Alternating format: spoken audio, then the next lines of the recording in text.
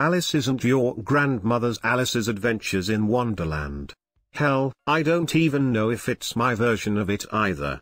It's dark, disturbing, both a retelling and a continuation of the classic, and I'm issuing all the trigger warnings.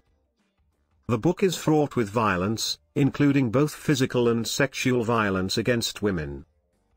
So if those things are difficult for you to read about, especially in relation to a much-loved story from your childhood, I would definitely caution you against reading this. But if dark and disturbing is your jam, then have at it. Following her trip down the rabbit hole, Alice returns 2 weeks later, bloodied and disfigured.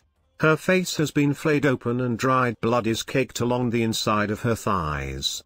We all know what this means. The only words she can seem to say are the rabbit, causing her family to send her to an asylum in the old city where she spends the next decade. See, the old city is where all the criminals and filth reside. The new city is where Alice used to live with her well-to-do family. Nothing good comes from the old city, especially not treatment for mental health. While imprisoned, she makes friends with the patient next to her as they communicate through a small hole in the wall. He's the Mad Hatcher. Oddly enough, he's the only Alice character that gets a new name, Hatcher instead of Hatter.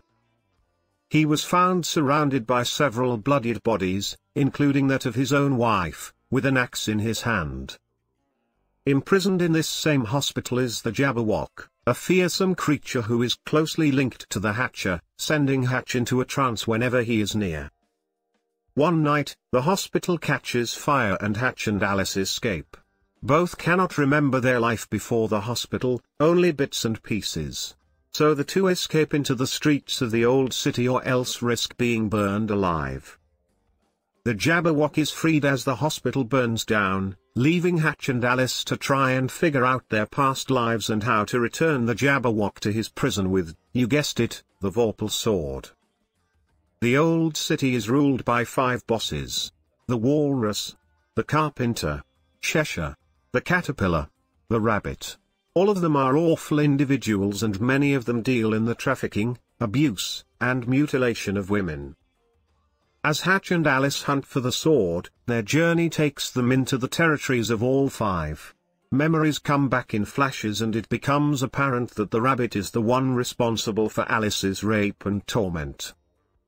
Her face is permanently scarred from her ordeal, making it so she can never hide from him. The rabbit knows she'll come back because, after all, he has the sword she seeks.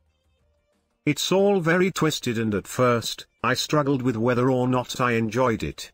I was riveted to every word, but I found it jarring. I connected a lot with the story of Alice as a child. My mom still had her copies of Alice's Adventures in Wonderland and Through the Looking Glass from the 70s, and, if I wasn't such a wimp, I'd get a full sleeve tattoo of illustrations from those books.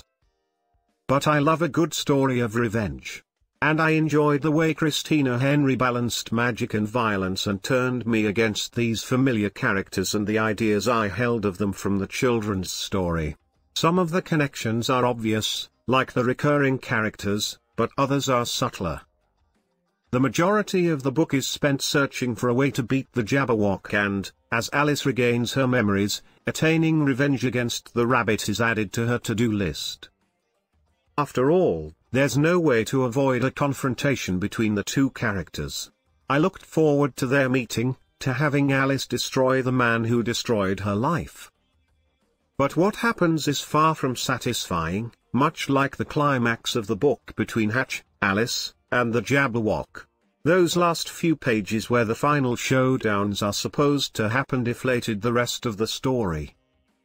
They were anticlimactic and lacking in the previous momentum leading up to it. I wasn't satisfied by Alice's revenge, if it could even be called that. I'm even pretty sure I heard a sad trombone play in the back of my head.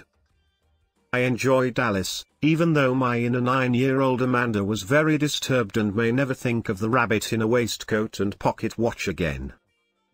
But if you're expecting a big payoff, you aren't going to find it at the end, sorry to say. There will also be a second book released sometime next year titled The Red Queen, though I've found little on it just yet. There are still characters left to introduce and I'll probably pick it up, just to see what Henry does with them.